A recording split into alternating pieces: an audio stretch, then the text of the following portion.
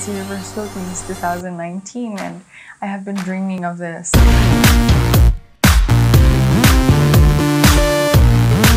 I would love to meet him. I have no grudges because that will not bring me anywhere. I will just thank him, and I'd be happy to just catch up with him, know his side if ever I have a grandfather or grandmother in his side, or maybe I have a stepsister or a brother, because I've always wanted to have someone to play around with.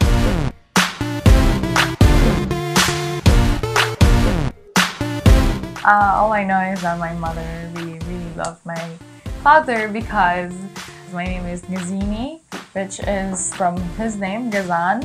Christiana, because my mom's devout Catholic.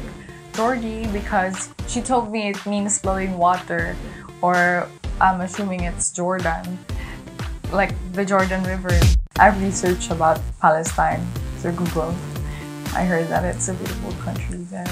I'm just curious what it really looks in the future, and to be visiting there one day, it would be my pleasure.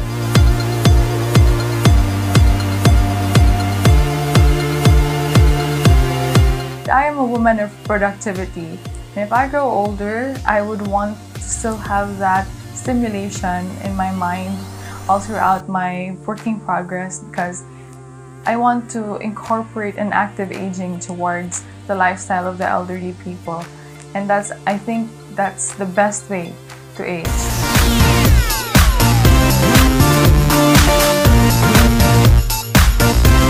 I will put an elderly care center in every barangay so that the elderly can go there. Maybe they can do a snitching, create some artwork that can be sold, and at the same time they are earning and still stimulating their mind, and as well as promoting our local products here in the Philippines.